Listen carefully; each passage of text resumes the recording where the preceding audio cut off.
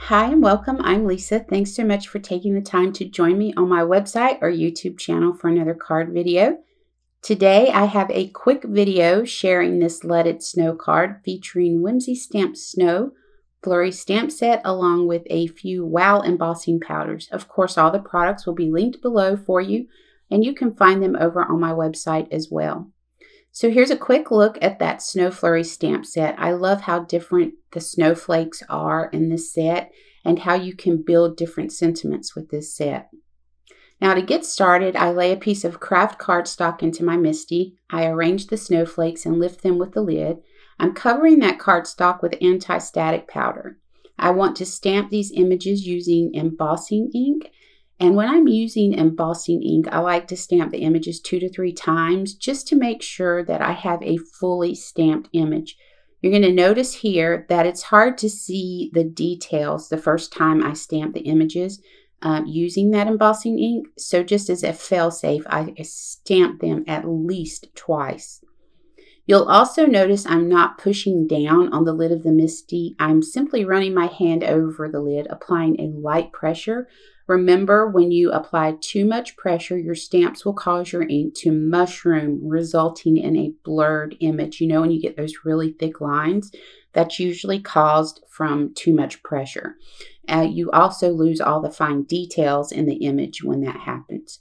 So I've been wanting to try this new to me White Puff Twinkle embossing powder from Wow. They say it's just like the White Twinkle embossing powder, but with more puff, and that is great for marshmallows, clouds, or snowy scenes. I'm going to pour this over the images, and right away I can see the twinkle. It's so pretty.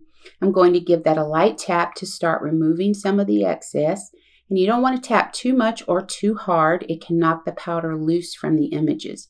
Now I go in with a brush to clean up around the snowflakes, and once I'm happy with the cleanup, I'm going in with a preheated heat gun to set that powder.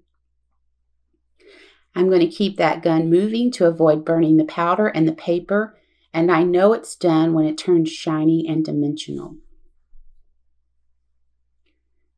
So I'm going back to the MISTI with the cardstock. I'm going to stamp these snowflakes again, but first I'm rearranging the snowflakes. I added that anti-static powder. I'm lifting those stamps with the lid again. And this time we're going to do something a little bit different. We're going to use a colored ink. I'm using VersaFine Clair Glamorous Pigment ink. Now, when I first stamp this onto those snowflakes, you're going to think it's pink, but when it actually is applied to this paper, it's red. I'm using a colored pigment ink because the embossing powder is transparent, and I like to stamp with color when using a transparent glitter powder. I think it makes it pop off the paper so much better, and if I were to use the embossing ink, you would see that Kraft color through the transparent glitter embossing powder. So I like to use the colored ink. Now the VersaFine Clair ink is an amazing ink. It's perfect for stamps with intricate details. If you've never tried it, I do recommend it. So I'm covering the snowflakes with the red Glitz embossing glitter. Every time I see this, I think red ruby slippers. It's just so pretty. Again, a light tap, clean off the excess, and clean off that excess with a brush and heat set it. Okay, so now I want to go back in and I want to fill in all that empty space you see there, but I want to fill it in so that it doesn't take away from what I've already embossed. So I'm just going to use my embossing ink and stamp those images again. And this gives a nice monochromatic look that's not overpowering. I went ahead and I ran this through my big kit just to save some time, and I used Hero Art's rectangle nesting die. I want to go back in to finish filling in those empty spaces by stamping along the edges using only that embossing ink again. And when you're stamping a background or you're creating your own pattern paper, always try to run your stamped images off the edge. It gives it a much more finished look. I have everything right here. I'm going to go ahead and stamp my sentiment, Let It Snow, using VersaFine Onyx Black ink, and I'm using 80 pound Nina Classic Crest Solar White cardstock.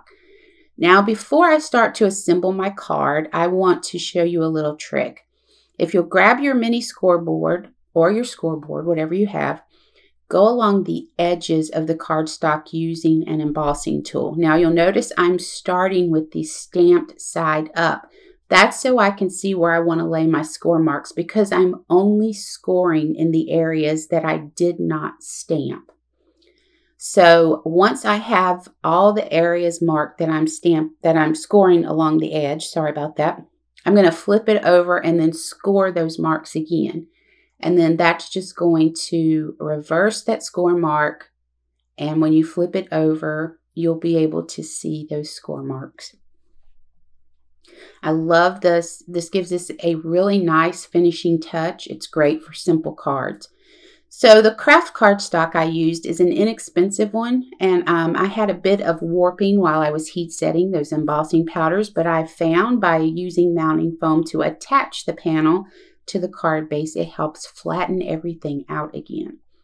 So I'm adding my mounting foam, not just for dimension, but to help correct that warping issue. Once I have it mounted or adhered to the panel, I'm going to remove the backing and center it on my card base that measures 4 1/4 by 5.5 inches.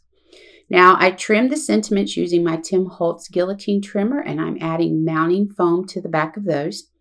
Now I do trim the top sentiment down a bit more, and I just use my scissors to snip that off. So once I have the sentiments on the card, I'm going to finish it off with a few clear glitter enamel dots from Honeybee Stamps. These enamel dots are so clear, with just a touch of glitter, they'll be perfect to finish off this card. And here we have our red, white, and Kraft Let It Snow card. So I do believe that's a wrap for this video. I hope you enjoyed joining me and that you were inspired enough to head into your crafty space and create something amazing today. I do hope you'll hit the subscribe button and click the bell to be notified of new content to my channel. And if you could hit that like button, that would be awesome. I want to encourage you to leave any comments or suggestions below. Also, be sure to subscribe to the website where you can find videos and blog posts in one spot.